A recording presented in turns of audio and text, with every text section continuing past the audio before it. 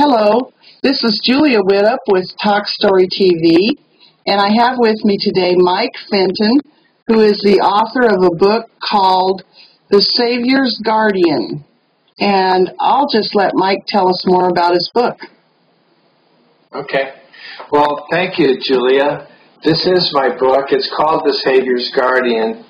And I'm really, this is a culmination of 6 years of effort.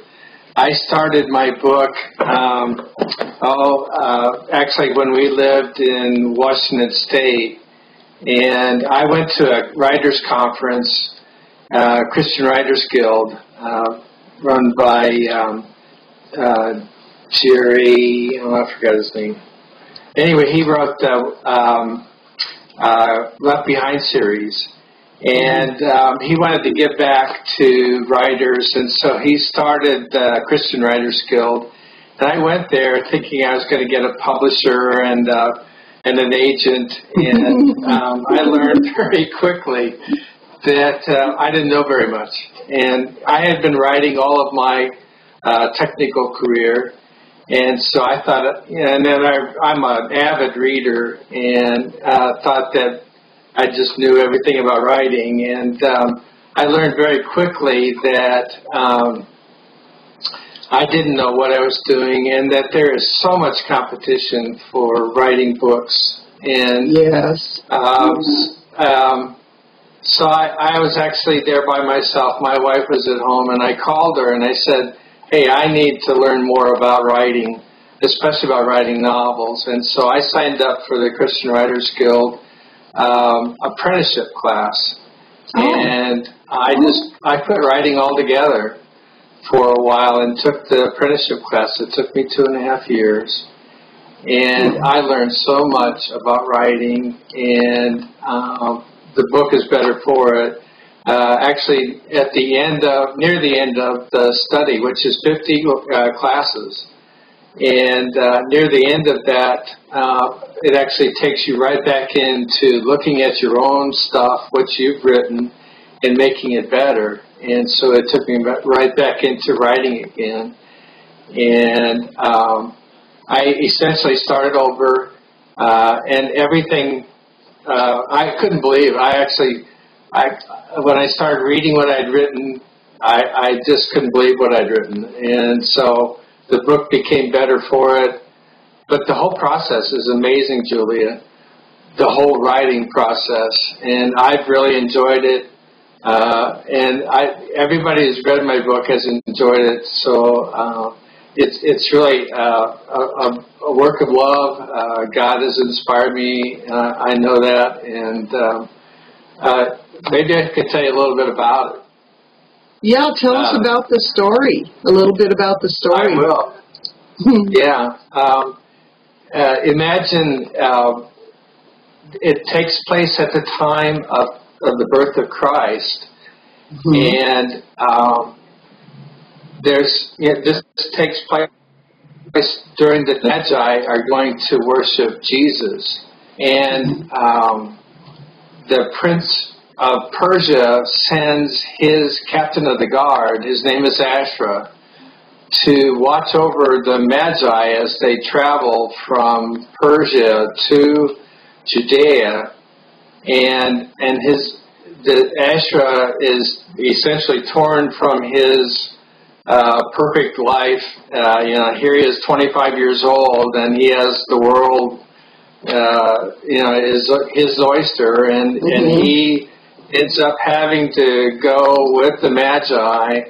They face great dangers crossing the desert, and he ends up being asked by the Magi, who have spilled the beans to King Herod, that Jesus has been born. If the Magi never went to Herod, Herod would never have known that Jesus had been born.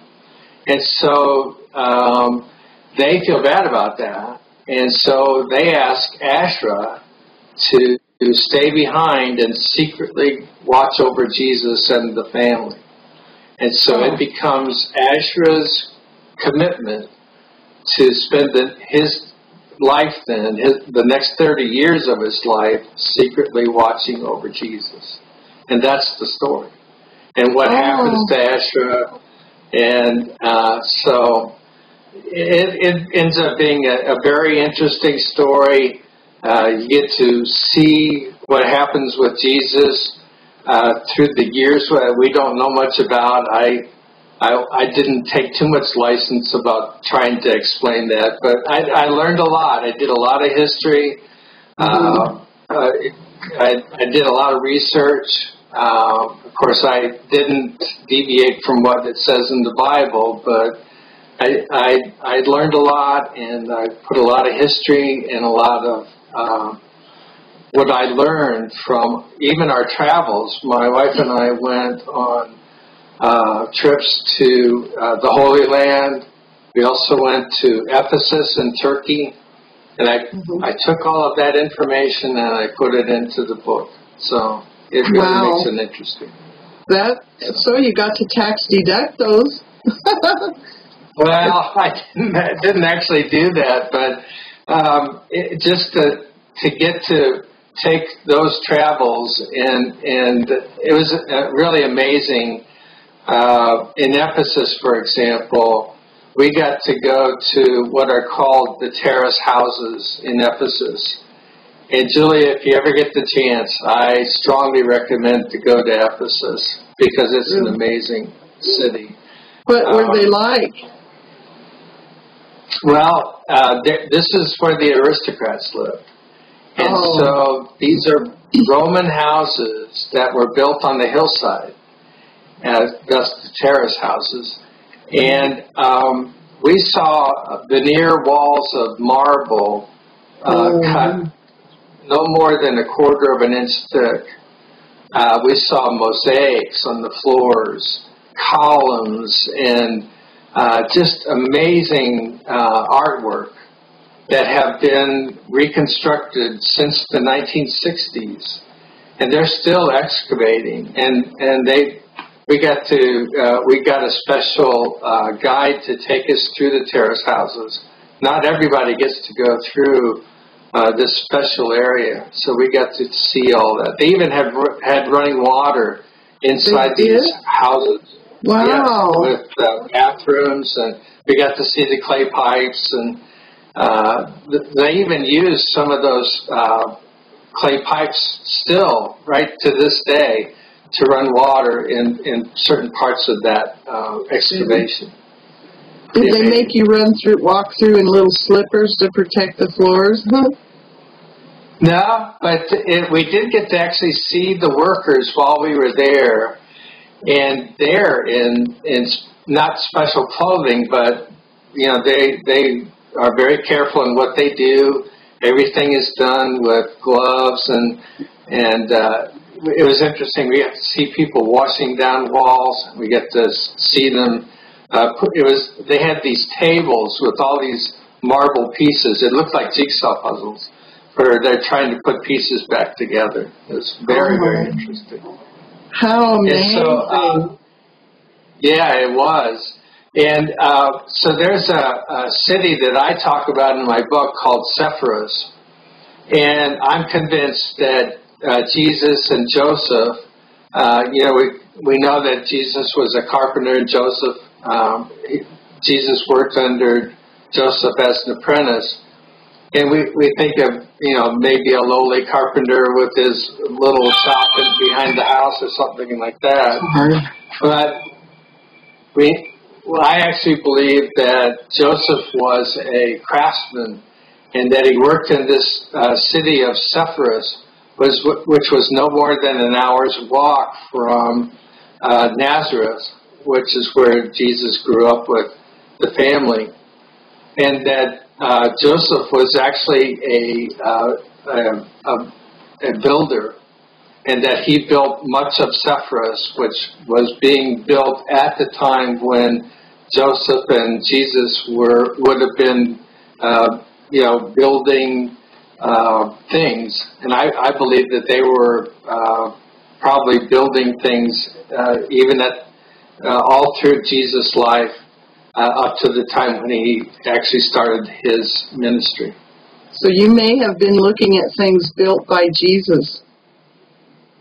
Oh, I'm not in Ephesus, but like what we saw in Ephesus, and so I was able to write that into the book.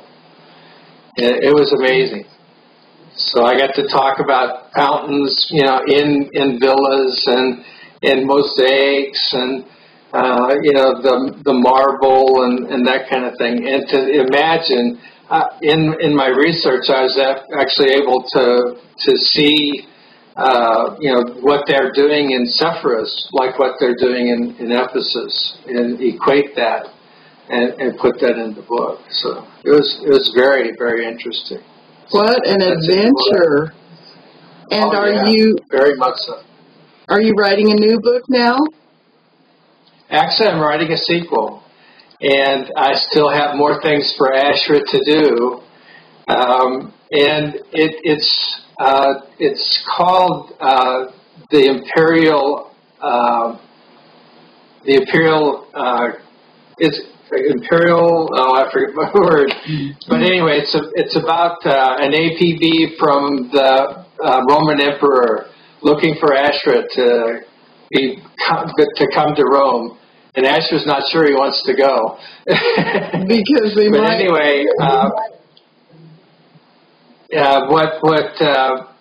a lot of what I've learned is that Jesus was very influential on the Roman military, and so the book focuses on what that influence is all about. And so, again, a lot of research, and I don't know if you remember from when the centurion in Capernaum came to Jesus and asked for Jesus to heal his servant.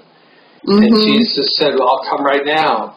And the centurion said, all you need to do is say the word, and I know it will be done. And Jesus was so amazed of that centurion's faith. And there are many other places in the Bible where Roman soldiers in particular were influenced by Jesus and what he accomplished and what he did. But they're the ones that killed him, aren't they? Well, yes. Even at the cross, there were Romans who were carrying out the what was being done to kill Jesus on the cross. And there's a Roman who, even right before Jesus' death, says, surely this was the Son of God. And so even at the cross, there's a Roman who realizes that he was witnessing the death of a Son of God. And so very much an influence even there. And so that Roman very likely became a follower of Jesus. So there are many other places throughout the Bible where Roman soldiers in particular were influenced by Jesus. And I think it actually leads on to Roman military becoming followers of Jesus. Okay. Wow, sounds like a fascinating book. It really does. I think it even leads to Rome in particular, and so that's in the next book. The call from Rome leads Ashra to Rome, and I'm not going to give away the story, but my publisher says that she thinks I have a good book too, a good second book. And who is your publisher? I use Brass Frog Bookworks. Her name's Patty Hoff. She's right here in Grand Junction. Oh, yeah. Yeah, that's great. Okay, well, what are you going to have it out in audio? I don't know about audio. I haven't gotten that far yet, but it is available in bookstores here in Grand Junction and also at the Tattered Cover at the 3 stores in Denver. It's available electronically on Amazon Kindle and Barnes & Noble Nook. And I'm looking to expand my horizons and try to make it more available. I also have a website, www.saviorsguardian.com, where people can go and actually see pictures of Ephesus, for example. I've put up pictures about our travels in Ephesus. And so, you know, I'm trying to get out there more and give people an opportunity to share what we've experienced, as well as find places, you know, to get my book more readily. Great. And did you write a guest blog for tvbackstory.com? I have one ready, so Great. I'll get that up there. Okay, so be sure and put your link to your website on there, because that I promote that, and I highly encourage anybody who's watching this to go to tvbackstory.com and read Mike's guest blog and see his links and his pictures and stuff. Great. Thank you. I'll do that. All right. Well, is there anything else that you'd like to tell the viewers before we sign off? No, I just very much appreciate what you're doing, Julia. It's a great opportunity to get the word out, and for us authors, and just thank you so much for this chance to talk about my book. Well, thanks for being on the show. Oh, thank you.